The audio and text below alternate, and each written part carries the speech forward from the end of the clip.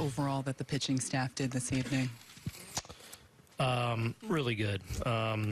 Greeny obviously giving us 2 strong innings there.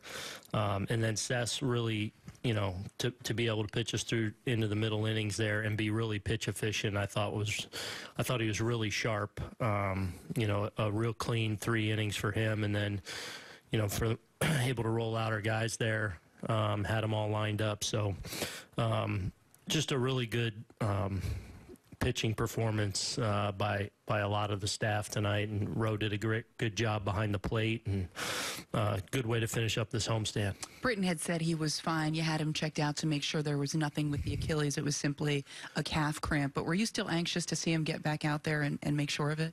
Yeah, absolutely. And I thought he might have been kind of being careful of it, even though he feels normal. So I was watching closely the whole time, and have him get through it, I think is a nice step for him moving forward with it. We've asked you a lot about Gleyber Torres this year and last year. Another home run for him tonight. What do you think it is about him, the fact that he's just 22 years old and he just seems to be unfazed by everything? Yeah, he's a great player, obviously.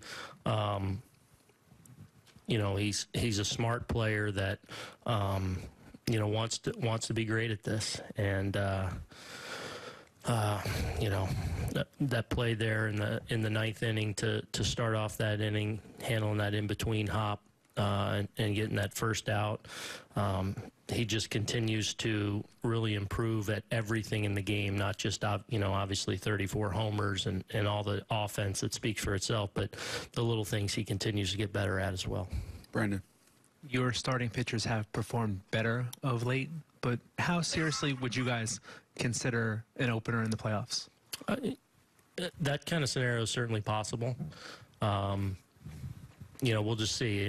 We got to kind of see how this month unfolds, and see how Sevy and Dellin potentially getting back kind of fit into the mix, where they're at.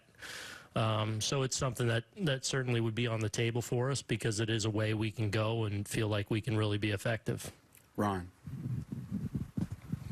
After watching Aaron drive the ball with authority the last 2 weeks, do you look back and think maybe the first 6-8 weeks after he came back, no matter what he said, somehow the body still wasn't quite at full? Ron. After watching Aaron drive the ball with authority the last 2 weeks, do you look back and think maybe the first 6-8 weeks after he came back, no matter what he said, somehow the body still wasn't quite at full strength? No, because I actually think he was swinging the bat the first probably 3-4 weeks as good as he has all year. I think, all the Aaron questions that I was getting were really looking at a kind of a 2.5 week window where he was a little bit off. But I think leading into that for a few weeks, I thought he was swinging the bat great.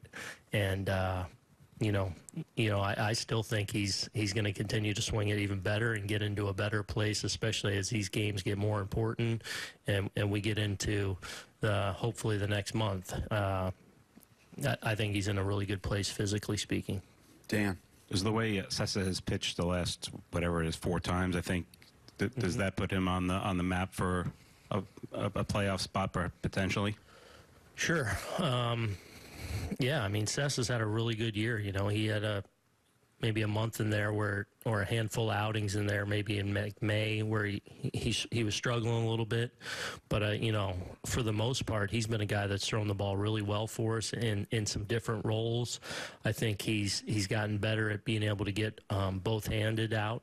And obviously a guy that can give us some length, but we feel like has some versatility in some of the roles he can provide. So, sure, he's certainly in that mix. And do you think Zach moved okay on that grounder to first? No, he didn't move. No, I mean, that's a ball he's got to get over there and cover. And, yeah, so I don't think it had anything to do with that. I think it was just a lapse. And maybe being the first time out there, being cautious with it. And checking with him right after, because I was checking on all that and making sure, I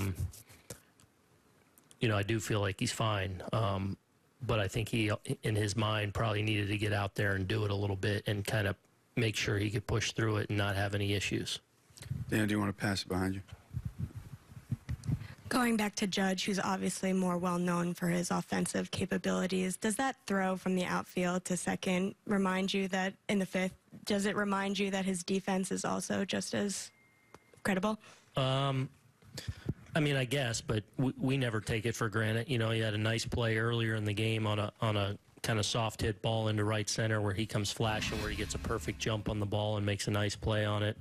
You know, it's one of those plays we've seen so often where, you know, we see a ball go to the wall, especially here, and, you know, we're almost like hoping the guy runs because we know he's going to. He does such a good – he obviously has a great arm. I mean, he's got as good an arm as you can probably have.